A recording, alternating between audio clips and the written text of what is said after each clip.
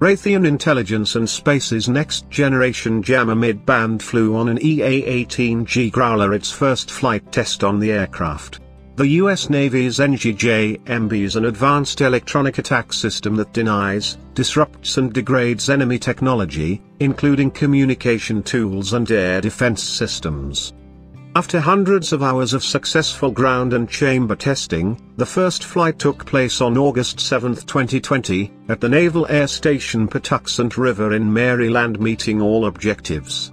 Future mission systems flight testing will demonstrate weapons system control, power generation, and electromagnetic compatibility between jammer and aircraft, as well as the performance of NGJ-MB's high-capacity digital waveform generation and active electronically scanned arrays in flight against a variety of targets.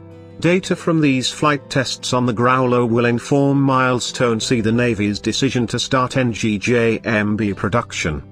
The flight follows more than 600 hours of ground testing of Engineering Development Model, or EDM, pods. At the Naval Air Station's Patuxent River and at Point Mugu in California, EDM pods underwent anechoic chamber testing, a special facility designed to absorb electromagnetic waves to measure the jammer's radio frequency power and beam steering capabilities.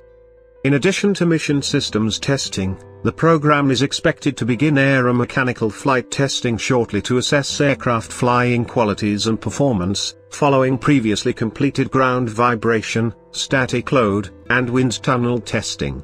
These tests will also evaluate the effects of the airflow environment on the pod, as well as noise and vibration behavior. To date, R&S has delivered 10 EDM pods, 6 mission systems pods and 4 aeromechanical pods.